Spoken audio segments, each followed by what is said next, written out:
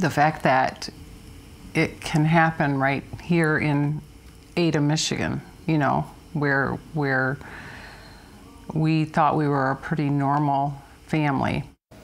Now that family is suing Grace Christian University. Their daughter Ellie was a student there, but in her senior year she got an internship, and according to that lawsuit was convinced to cut off contact entirely with her family. They haven't seen Ellie since. Doug Reardon is on this story tonight for us and joins us now. Doug, those parents were accused of some pretty horrific things. Yeah, guys, things they say never happened, and that lawsuit, which is over 50 pages long, also includes two individuals who, according to the court documents, convinced Ellie that her family, among other things, had sexually abused her as a child and then ran a child sex trafficking ring later.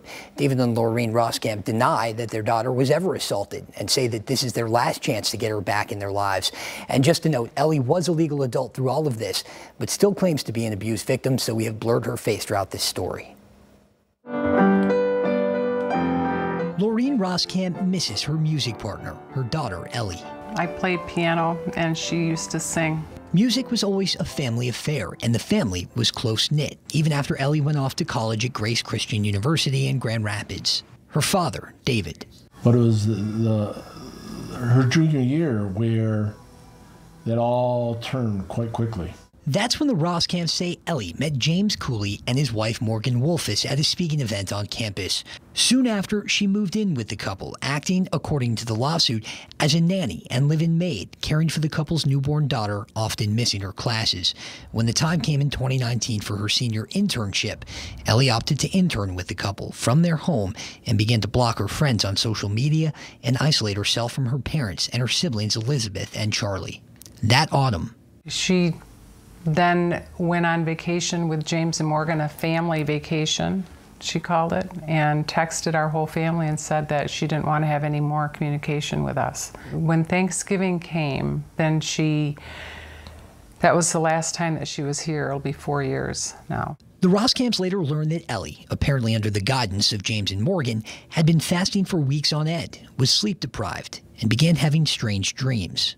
And Morgan and James interpreted them and told Ellie what all of that meant, detail by detail by detail. And it was all against Dave and Elizabeth and Charlie.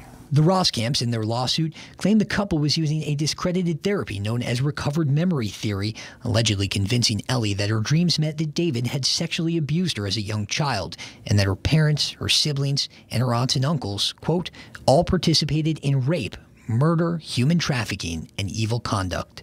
4 years after the last time the Roskamps saw their daughter, on Tuesday, they filed a lawsuit against Grace Christian University and against James and Morgan. This 32-year-old man took advantage of her, and the college, Grace Christian University, did nothing to prevent the harm that they did. They've ripped our family to bits. And how do you put that back together again?